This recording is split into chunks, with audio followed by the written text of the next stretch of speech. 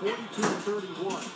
And had 14 second chance points. Yeah, that's really big for Washington off those 11 offensive rebounds. Good hustle. And it has a little diaphragm in it that allows the air to vibrate. You should try that. Okay, I would love go to. ahead. Right. I want to see this. No. Nobody's sure you. That just wasn't right. Yeah, I know. And Thanksgiving is here, and that means pumpkin pie is very popular. It's their biggest seller here at Marie Callender's. Time for a pie in the face. We'll have a live report next. Oh. Jeez. The Dallas Mavericks championship trophy was also on display this morning for fans to get an up-close look at just the trophy, of course. My grandchildren, my son, I have a wonderful job now. I couldn't be more blessed. Just a little fight going on in the background. I apologize for that. The Sutter County Sheriff's Department says 3 men are recovering after a large fight. La brisa continúa en estos momentos del noroeste entre 7 y 12 millas por hora. En general debe continuar así en las próximas horas, horario de la madrugada.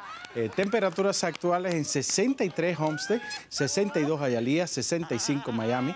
Gran parte de nuestra zona con temperaturas algo frías a esta hora, pero los termómetros van a continuar descendiendo y al amanecer. Can't forget first birthdays. Let's pass some greetings along. Happy first birthday, Ijad Fatet of Johnston.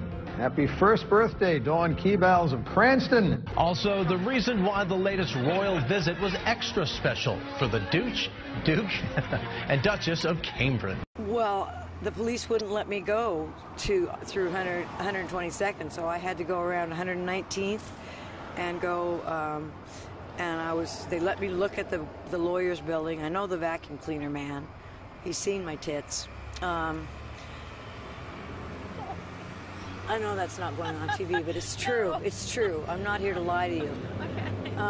I was trying to get a hold of him because I couldn't identify the business. That window got blown out, and I was trying to help the police figure out who to contact to secure that poor business. Did you see the damage to the building then? All the bricks? Yes. He must have been gravely hurt. He must have been badly hurt, injured. How fast do you think someone must have been going? I haven't been allowed to drive for 3 years, so I am not a good judge of that. Anything else you wanted to add about what you saw? You want to see my tits? Louis?